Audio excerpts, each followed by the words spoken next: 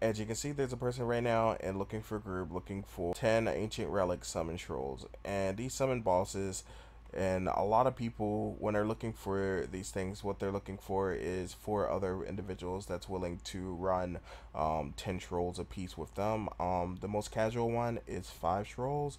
There's people that even do up to 100. Now, you do make profit, but the profit is really RNG.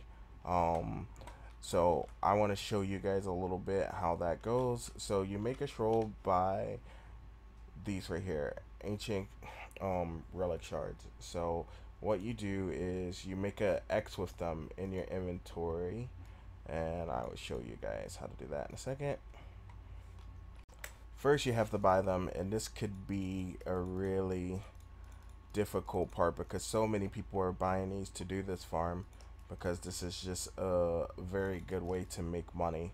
Um, I wouldn't say it's better than grinding, but it's definitely something different. So there's tons of ways to make money in this game. I'm gonna come back when I have all 5 of these ancient relic shards to make a troll. Okay, so I have all 5, and the first thing I want to do is unclick auto arrange so I can properly arrange these in the right way.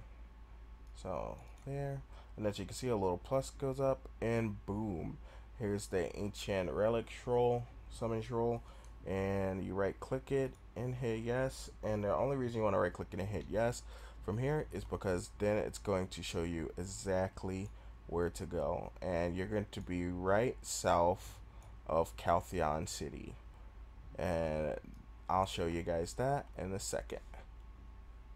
Okay, so this place is south of Caltheon, but when you make the trolls, it'll tell you exactly where it's at. Then, you know, you'll come here and it'll be a little island you'll have to swim over. And as you can see, a bunch of people are constantly doing these trolls all day long, every day. If you ditch out on a party, you guys, they will blackball you and blast your name through the world chat. So beware of that. If you know, if you feel that you don't have the time to sit there for about 40 minutes and do the trolls, then I suggest not doing them, because if you leave a party without doing your trolls, well, you know, they'll get you banned from doing these. Like, they'll just have post your family name and stuff like that out there, and people will write it down, and you won't be able to find a party for it, and that'll suck. So don't do that. It's not worth it, trust me. um so this is what I got from doing it so far. I got 10 memory fragments, and once you complete the quest on your 5 turns, you get these little orbs, right? These little spears right here, right? So I have my last quest right here, and I'll show you. See, it gives you 3 of them. So at the end of it, if you're only doing 5 trolls, you should have 15 of these, 5 from each. And then you open these up and see, oh, potions. Okay, I just put a bunch of those items on my elephant. And let's open these last 3. And as you see, they fill up your weight with these stupid potions. Like, potions are horrible in this game.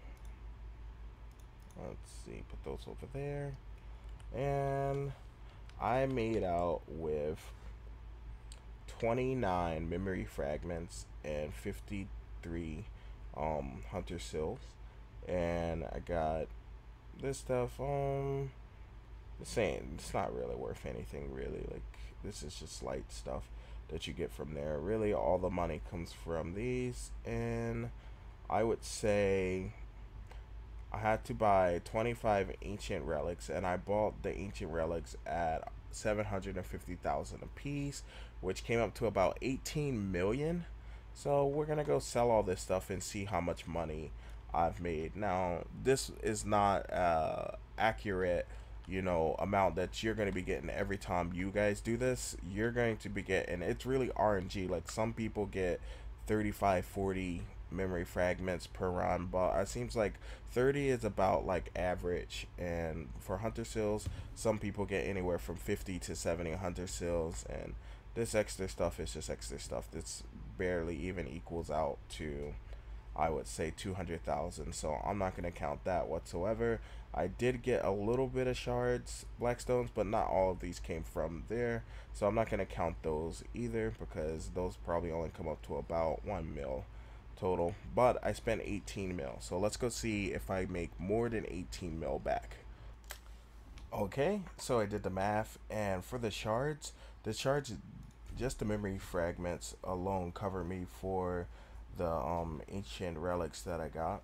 So that covers that price, and everything else from these hunter seals would be a bonus. So I would say you probably make about 5 to 7 mil profit, if you're unlucky. And I'm guessing I'm unlucky because some people tell me that they make 10 to 15 million and stuff like that. I haven't got that results, but I hope you guys do. So as you can see here, my grand total is 26 mil. Um, Not bad. That means I did have a profit. Um, I would say my profit would be about 7 mil. So my earlier calculation was right. So it was about 5 to 7 mil profit, and I didn't look out like some other people. Some other people got almost 40 memory shards, and I didn't. So good luck, you guys. Hopefully, you guys have better luck than I do.